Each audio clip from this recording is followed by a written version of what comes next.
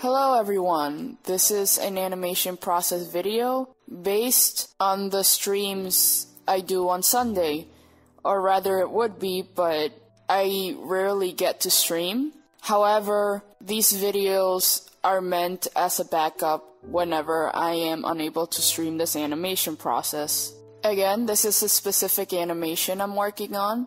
Every Sunday, sometimes I make it, sometimes I don't, but these videos are gonna be up frequently on YouTube every week for anyone who misses the streams. Now, I wanted to talk about more of the process on how I work on my animations because on the last video, I was just not really getting into that. Instead, it was more of an update about what was going on with my channel. Now, what I'm doing in this specific animation is just organizing things left and right. I'm taking the thumbnails that I made, chopping them all up, and separating them into keyframes. Now, why am I doing this and not animating straight away? This is because it's it's a long animation, and even if it wasn't, it's good to plan. And two, since it's divided from scene to scene, I need to know what I'm doing. And in order to do that, I need to figure out where every scene goes, what the timing is from thumbnail to thumbnail.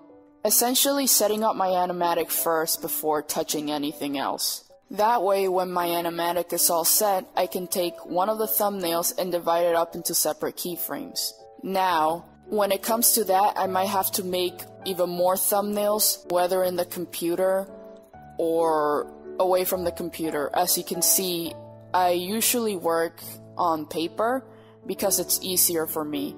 Now, there is no right and wrong way to make thumbnails or a storyboard. The thing is, my preference is just working on paper because working on the computer is way too distracting. And I get tired much faster. I would rather leave computer work when I'm finishing up my artwork or setting up. However, when it comes to drawing on paper, I can come up with concepts much quicker. Now, this depends from person to person. There are going to be other people who just find it even more convenient to work on the computer, and that's perfectly fine.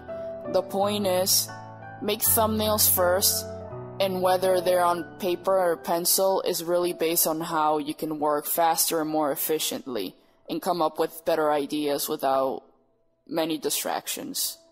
Now, one more thing I wanted to mention is that I didn't do a storyboard, and I should have done a storyboard. Thumbnail sketches are great, but a storyboard is even better. This is because the purpose of the storyboard is to help set up the camera and not just the scene. And because I didn't do that, I'm writing down notes in the animatic itself while I'm setting everything up. Now, this is fine as well, but a storyboard would have saved a lot more time.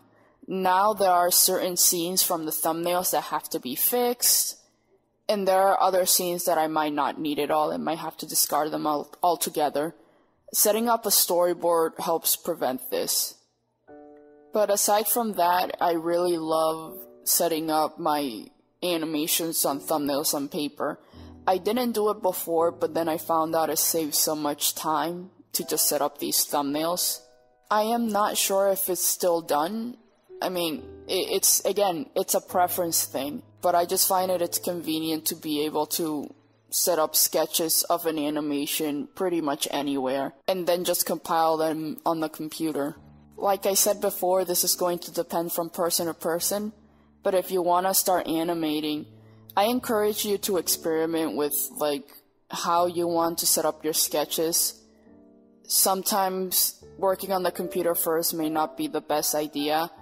But if it's more of an economical approach that you really are looking for, you want to save paper for other things, it's much faster. Maybe you have a PC tablet or a mobile Android tablet or an iPad, then you could just pull that up and do sketches right away. So that's going to be it for this video. I apologize for being very repetitive in this case. But there isn't much going on in the video itself, it's just setups and not much else. I also do write notes about how I'm going to set up the background because I do paint the backgrounds as well.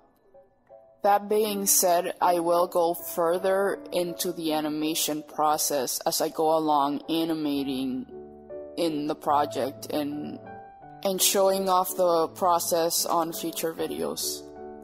So thank you for watching and take care. I'll be back next week.